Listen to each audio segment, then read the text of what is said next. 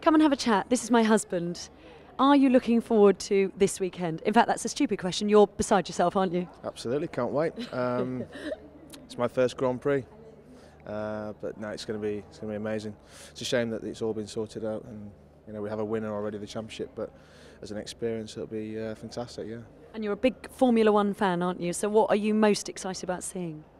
I don't know. I think I hear a lot about the noise and the event and the occasion, and I don't know. I just think every single Grand Prix could be history in the making, and there's a lot of excitement surrounds every Grand Prix. So yeah, just to be here, to be part of it, and in Abu Dhabi, fantastic. And obviously Sebastian Vettel, it's his championship. Second and third's open. What do you think? I don't know. It's difficult to say, but you hope that Jenson Button can do something again. I'm not saying that for reasons I have been said that I look like him, but he is a personal favourite of mine. So because you look like him. It's been said by other people. I get bored of it. But no.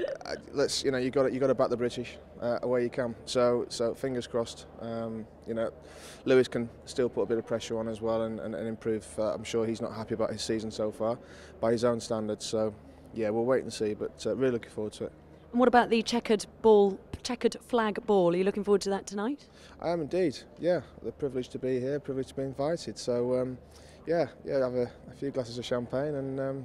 Hopefully see my wife at some point. Yeah, I'll see you later. And today you played golf on the St Regis golf course. What was that like? How did you play? I forgot to ask you.